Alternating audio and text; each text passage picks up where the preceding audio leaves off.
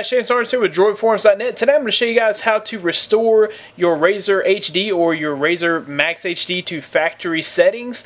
You'll need to know this just in case you end up in some kind of boot loop. If you install a FXZ recovery, or if you unlock your bootloader and install a custom recovery and you install the wrong type of modification and you end up in a boot loop, it's always nice to know how to revert your phone to factory settings, how to unbrick it in case you do run into some sort of boot loop.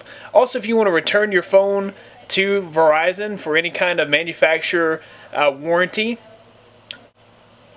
you'd want to make sure that you were on stock factory ice cream sandwich or jelly bean or whatever the case may be. But today I'm going to show you guys how to revert to ice cream sandwich if you're already on jelly bean, or like I said, if you're in a soft brick and you want to recover from the soft brick.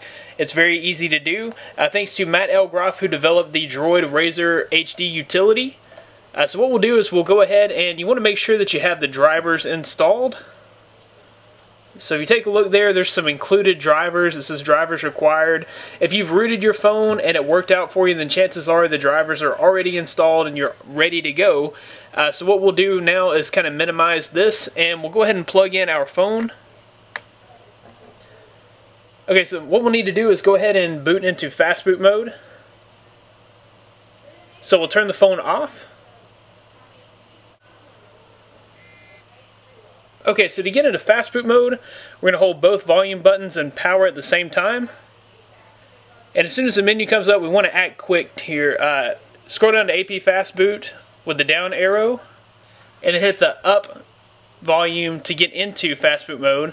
And now that we're in Fastboot mode, we're going to go ahead and plug in our phone to the USB cable. And we'll just kind of set this to the side. Okay, so when that is all finished, we're going to go ahead and open up the toolkit, and we'll double click this Droid RAZR HD utility, and that'll bring up the RAZR HD Utility 1.0 by Matt L. Groff. So here it says just to press any key to continue. So here we'll just go ahead and press any key. And we have three options here. We can either Fastboot Restore. If we click that, that's going to return us to the factory image, so we'll be totally stock as if we took our phone out of the box. It's going to wipe all your data and erase everything, so be sure you do make a backup before you select that. Once you've done that, if you want to go ahead and root, you can select option number 2, and that'll apply the Motofail to go root by Dan Rosenberg. And then if you want to keep root through any over-the-air update, you can install Voodoo Root Keeper, and you'll be able to apply your root later on. So for now, we just want to unbrick the phone or return it to official ice cream sandwich software. So we'll go ahead and select number 1. And it says, before continuing, ensure RAZR is in the AP Fastboot mode, which it is, and connected to the USB. Also press the keys after the screen flashes back on when asked. So you kind of want to sit here and, I guess, follow whatever this says. So it's going to tell us, this is the first time I've done this, but it's going to tell us to press some keys, so we want to make sure that we do that. It says if your battery is low, do not run this program. Be sure that you're 100% charged. So that's another thing, just be sure that you have your phone 100% charged before you continue. So we're going to go ahead and press any key to continue, and it will begin the process.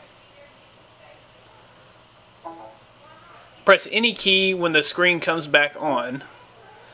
So our phone kind of flashed off and back on, so now we'll go ahead and press the key to continue.